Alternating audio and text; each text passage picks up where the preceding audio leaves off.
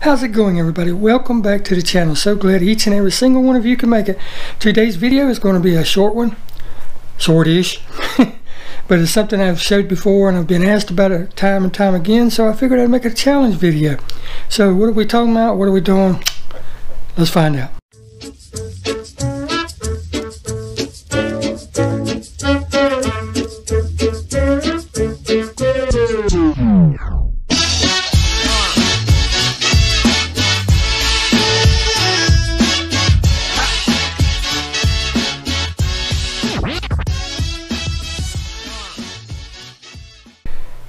Now, what we're talking about today is work areas. Okay, everybody has different situations to which they're limited by their place that they can work.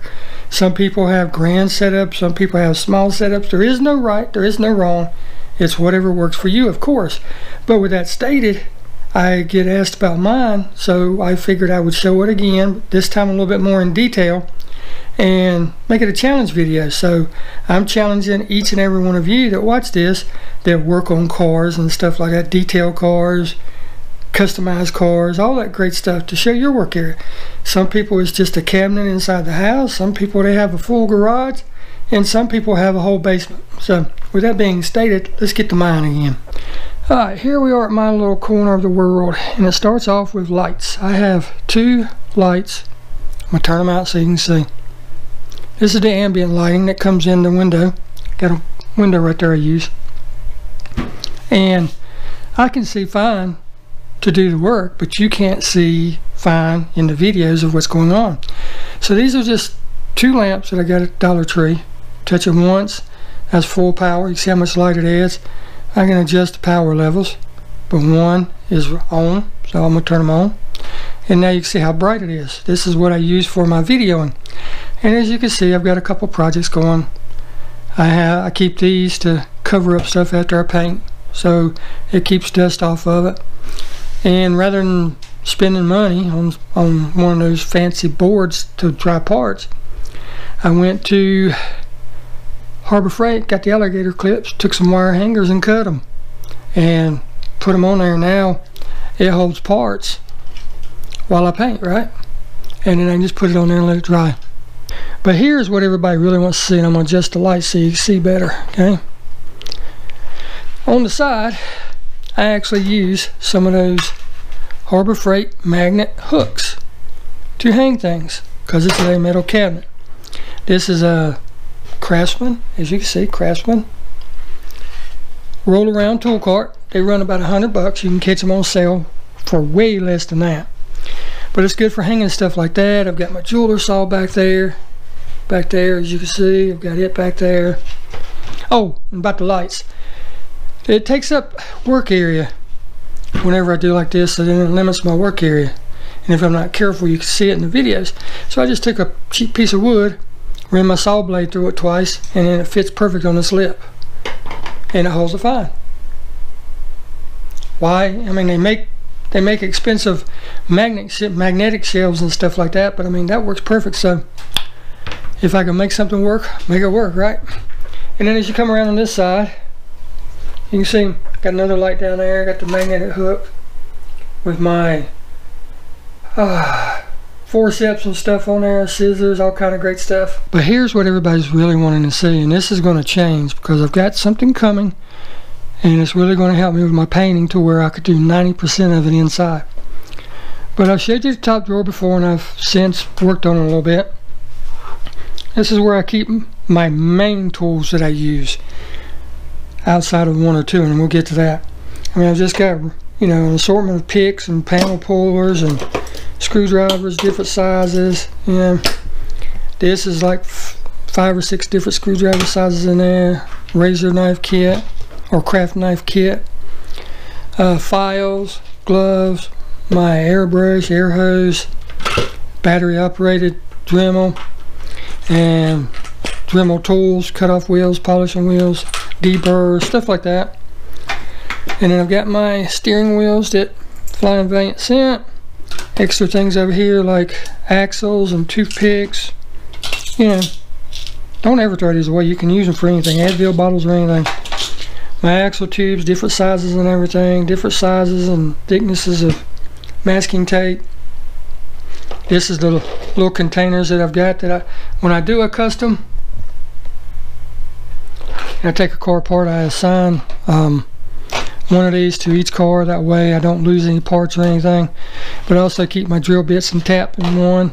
So there's that one. Oh, and the paint stripper. You'll hear the drawer in my videos roll out sometimes, and I'll take this out, set it up there, open it up, drop the car in it, but that's exactly where it goes, right there. And I've got my actual making material, my screws and stuff there. That's pretty much what's in that drawer.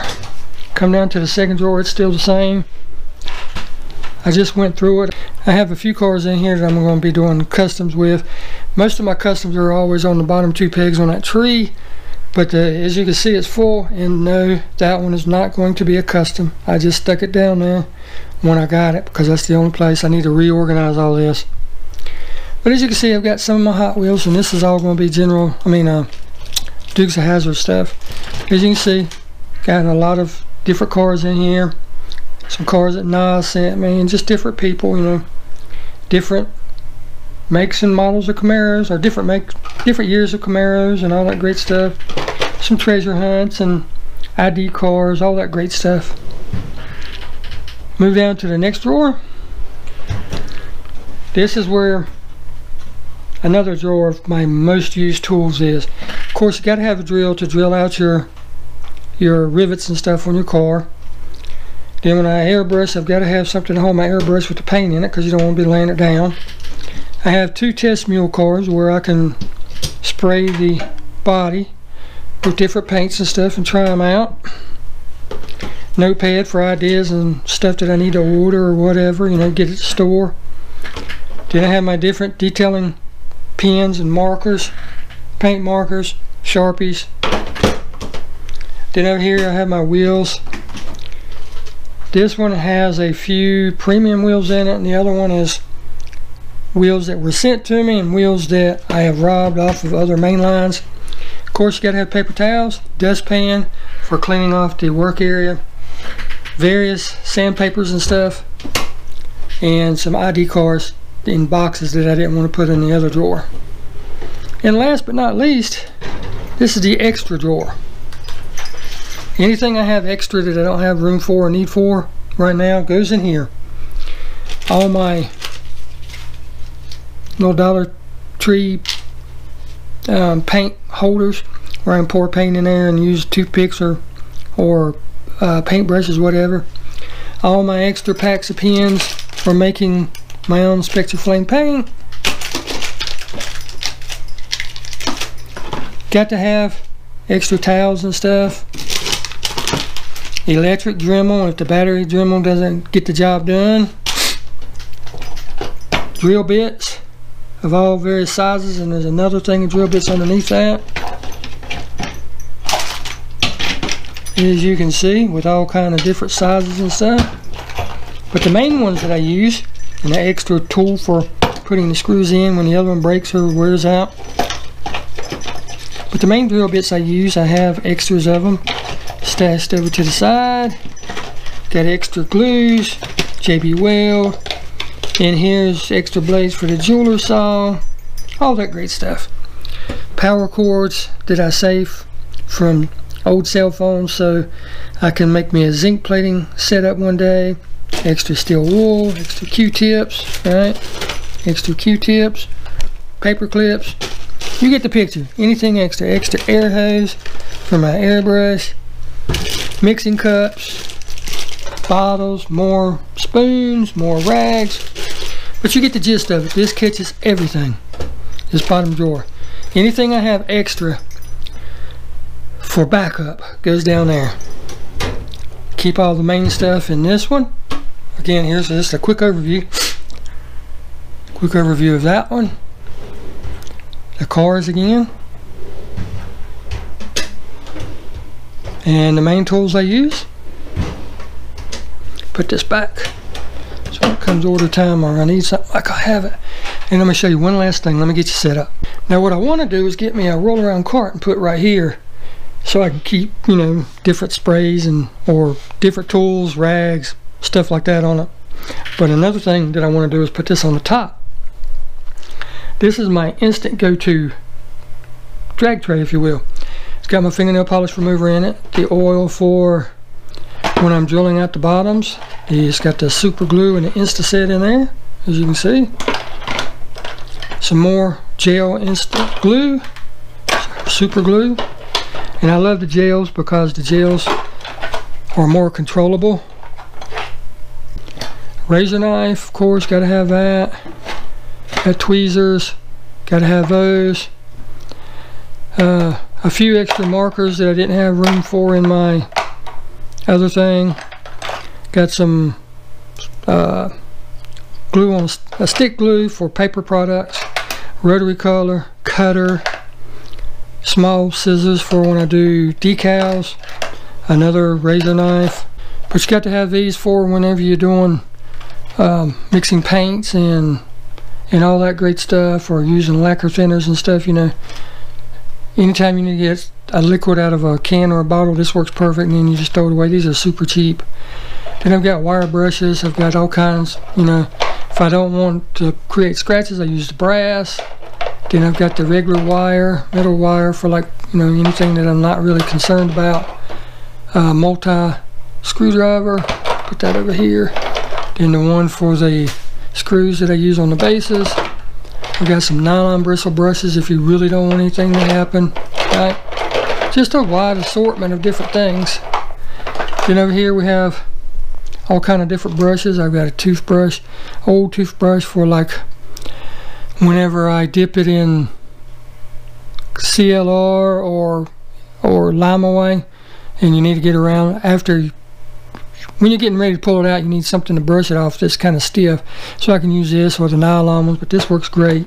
I've got all kind of different brushes for brushing on the stripper, taking stripper off, all kind of different paint brushes, different sizes and everything.